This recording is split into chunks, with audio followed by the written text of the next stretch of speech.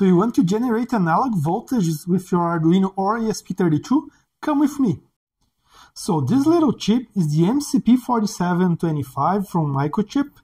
It's a DAC, or digital to analog converter, which means it generates analog voltage between 0 and 3.3 volts or 0 and 5 volts. It's being controlled via I2C, protocol I2C, by the ESP32C3 in here.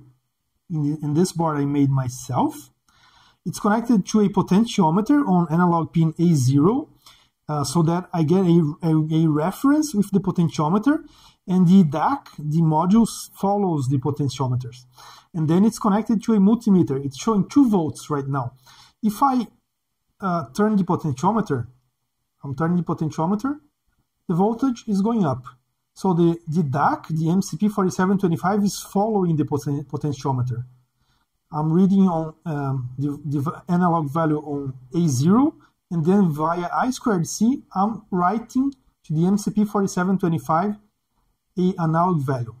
So going down, now going up again. This is the code, this is the Arduino code I wrote. It's a library available in the Arduino IDE. In here, it's showing a value which is now 3,400 and something, which is the raw value from the A0 analog input. This value varies between 0 and 4096. 0 and 4096, which means 12 bits. So the analog input is 12 bits, and the analog output, this voltage, is also 12 bits. If you want to have more information about this, go to FritzenLab.net. Again, FritzenLab.net.